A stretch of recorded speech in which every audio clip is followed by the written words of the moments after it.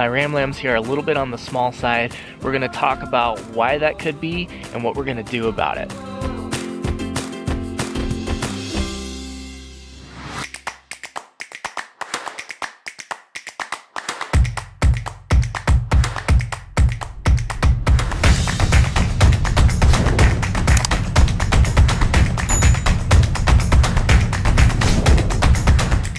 We had a crazy windstorm yesterday and it got cold also, like this big cold front came in with it.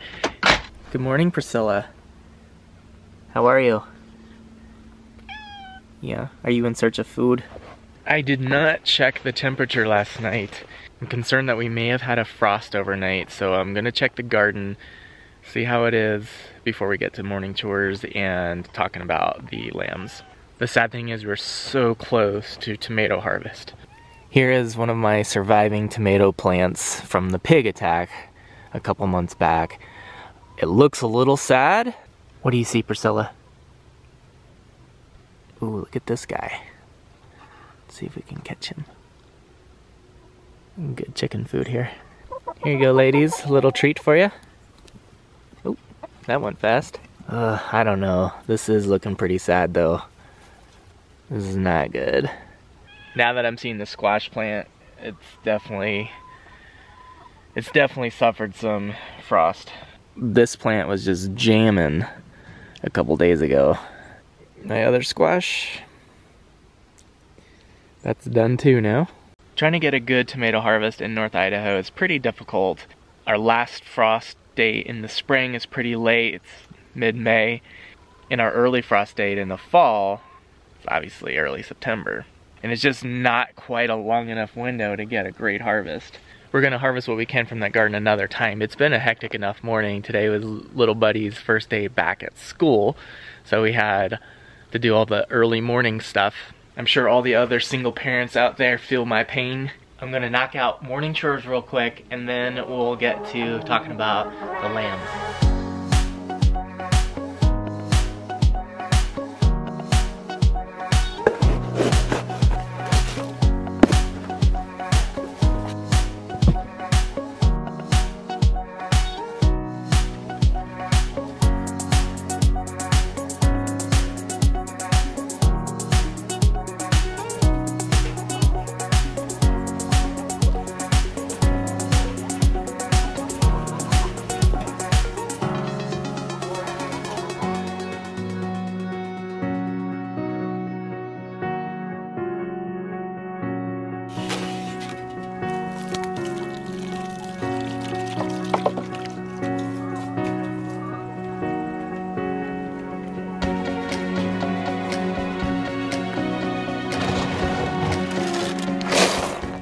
There are three main reasons why livestock don't grow as expected, or as one would hope. Number one is genetics, 2 is food or nutrition, and 3 is parasites. There's some other variables that can affect growth rate, such as weather and stress, but those first 3 things I mentioned are those main, most common reasons why the animals aren't growing as we'd hope. The lamb on the right there, standing up with the yellow collar around his neck, he's not doing bad. I was hoping he'd be a little bit bigger at this stage, but he's not like terribly small either. He's just a little bit on the low end of average. And the guy sitting down, he's definitely on the small side. He is, I really need to get him bigger before harvest. The other factor involved with the smaller guy here is age. He's a good month or so younger than the other one, so that is definitely a contributing factor to his size. However, he's still small for his age. So starting with reason number 1, genetics. There's nothing I can do about the genetics. I can't fix their DNA to make them be larger animals. The best way to deal with that is dealing with that up front. And that is, if you're buying lambs, to buy them from good genetics, a breeder who has good genetics, and buy the best lambs that you can get. And if you're doing your own breeding program, be super selective in your breeding, and don't be breeding the sheep that don't need to be bred and bringing down your overall health of your flock. For me, in my circumstances, I came a little bit late into the buying of lambs this year. It was late spring before I was really sure that I wanted to buy lambs, and because it's 2020 and we had the pandemic, there was a huge uptick in people getting into homesteading and buying livestock.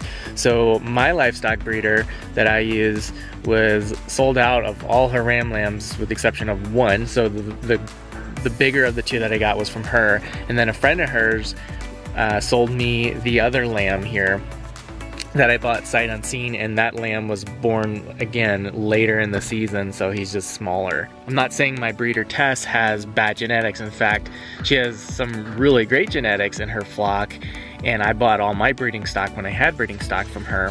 It's just that all of the best lambs had already been picked over by the time I got to this guy, and again, he was the only one left from her. Number 2 is food and nutrition. Now this is something that we can control to a degree. In ideal circumstances, we have our sheep out on pasture and they're grazing fresh forage all growing season and getting high quality, nutrient dense forage. I'm standing inside of my mobile sheep corral right now. Originally the plan was to be able to move this thing daily.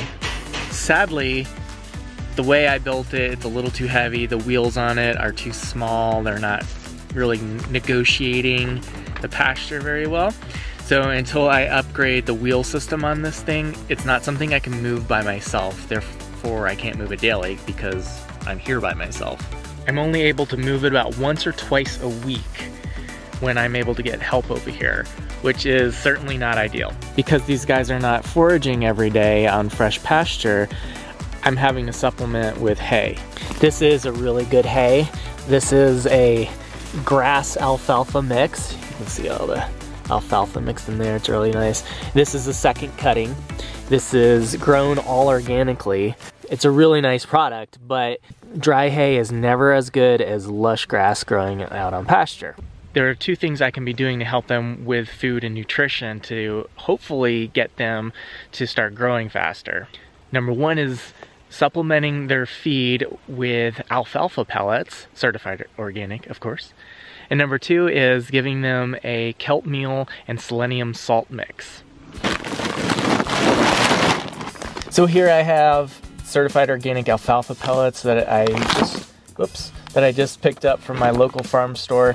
I don't know if you can read this on your screen, but the ingredients here are just organic sun-dried alfalfa. There's no additives to this at all. And this is crude protein, not less than 16%. So that's gonna give them a nice boost. If you're getting alfalfa hay or using alfalfa pellets, it's really best practice to use organic, because if it's not organic, it's probably GMO alfalfa and sprayed with herbicides.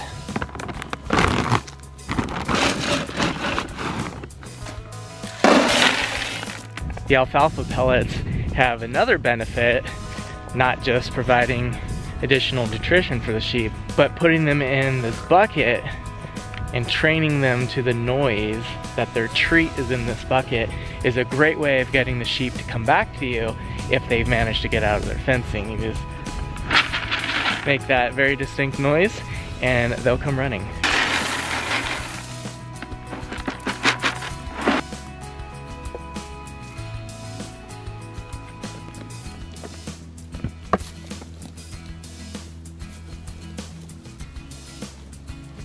Next up is getting the sheep kelp meal and the selenium salt. For kelp meal, I use the Thorvin brand, the Icelandic geothermal kelp. It is certified organic. Kelp meal is loaded with minerals and pretty much has all the things in it that the sheep need, except for selenium, and that's where the selenium salt comes in. So the sheep need some salt anyway, but this salt has selenium with it, and selenium is super deficient in the soils in my region and many other regions around the country as well. So this gives them that selenium they need, the salt they need, and then everything else they need pretty much comes from the kelp meal. Normally I'd put the minerals in a mineral feeder, but I can't seem to find mine. I should have bought an extra one when I was at the farm store this morning getting the organic alfalfa pellets, but I didn't. So we're just gonna use their alfalfa pellet bucket to put the minerals in. We'll hang it inside their corral and they'll be able to stick their heads in there and get what they need. If you're new to homesteading and you don't know where to source these things, I got the Thorfinn Kelp Meal from Azure Standard, as well as the Redmond Salt. You can order that from them. And the organic alfalfa pellets came from my local farm store, but you can also get them from Azure Standard.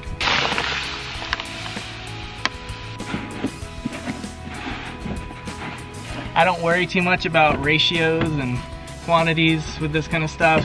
They'll eat it free choice, and they'll only eat as much of it as they want.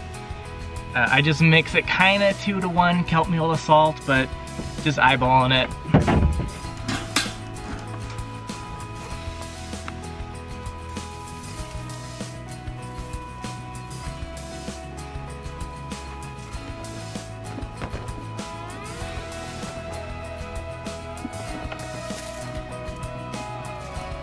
As you can see, these guys are really digging it.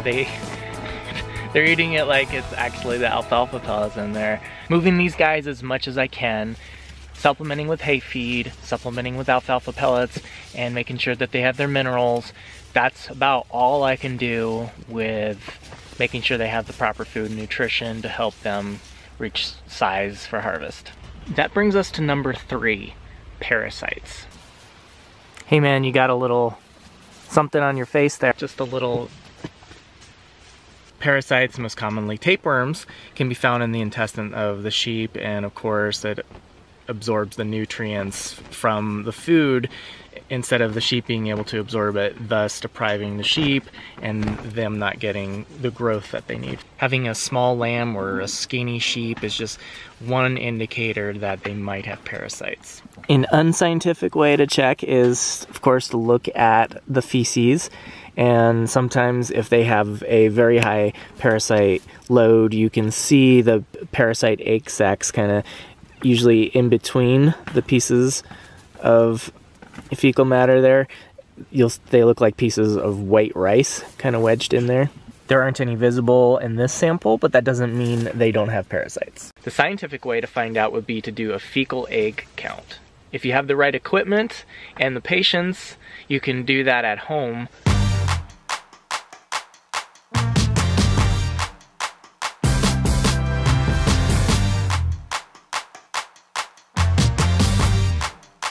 Or you can take a sample, package it up, and send it off to a lab. When you get the test results back, you can see whether your fecal egg count is too high and at a dangerous level for the animal, and then determine your course of treatment. There's some things you can do to treat the parasites. For me, chemical or pharmaceutical parasiticides, dewormers, ivermectin, those kind of things, I don't use them. Of course, it's better to do preventative maintenance rather than having to treat an existing problem. But in that preventative maintenance, we can do a garlic molasses drench.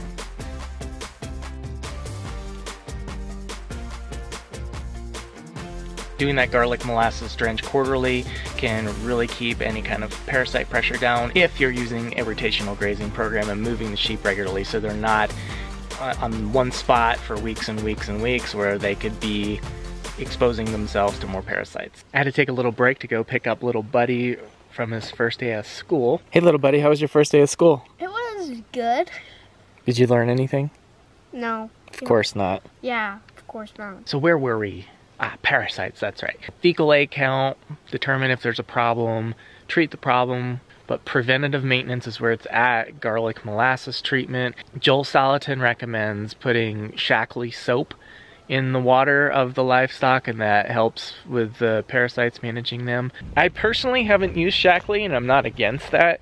It's just something you have to order, and I think you have to have a membership. I use apple cider vinegar. Something you can get right off the shelf. It's organic.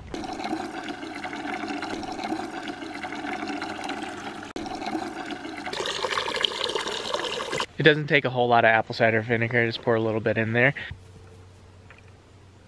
As far as the fecal egg count goes, either sending it off or doing it at home, that's not something I'm going to do for these guys. They're only going to be around 6-8 weeks tops before harvest. So by the time I'd get lab results back, it wouldn't really make that much of a difference anyway. And I don't have the microscope to do it at home. So I'm not going to be too worried about the parasite aspect of this. I'm just going to do the things I can do with the apple cider vinegar, and if I can round up a second person to give me a hand, we'll do the garlic and molasses drench. And I'll also make sure to keep on giving them their extra food supplements, and hopefully we'll start seeing improvement with putting on some weight. Hey, will you go check to see if the chickens have laid any eggs? I haven't, but I'll go check right now. Okay. Let's see, about 6 eggs. 6 eggs, really nice. 6 chickens, 6 eggs, 100% lay rate. We've been getting that about every day for the last couple of weeks. I'm going to end this video out today with an announcement. Head on over to grassfedhomestead.com and click on shop in the menu. And for a limited time, you'll be able to access the merchandise available in the shop right now. That merchandise includes a certified organic grass-fed homestead t-shirt, among other things. And also there's a pre-order available for the Cottage Cuts film, which is going to be a pork and lamb butchery film and cookery. The cart will only be open until September 11th, 2020. So if you're watching this on the day this was published, you only have 2 days left to get in there, order your merchandise or the cookbook or the film. And then after Friday, September 11th, 2020, the cart will close. I'd really appreciate it if you guys head on over there and check it out. It would mean the world to me if you find any merchandise or items in there of interest and decide to buy them. So thanks in advance for that.